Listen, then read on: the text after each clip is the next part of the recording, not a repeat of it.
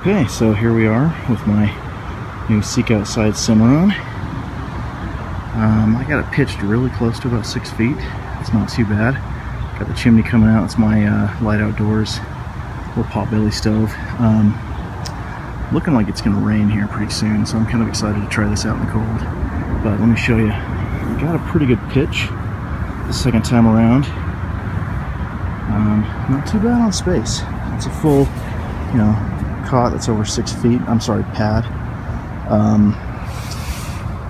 Definitely some space for some chairs, but I recommend the stools more than camp chairs, just because the space that you'll have for sitting down. It's an REI, kind of a makeshift of the Hilux, whatever they call it. But anyway, really comfortable in here. I'm gonna get the fire lit and see if we can have a good time in here. Well, here's a real test of the Cimarron.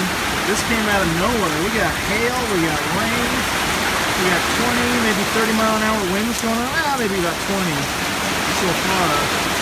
And the Cimarron's holding together like a trooper. I got the chimney going there. You can barely hear me because of this. I mean, this is insane. It's holding up though.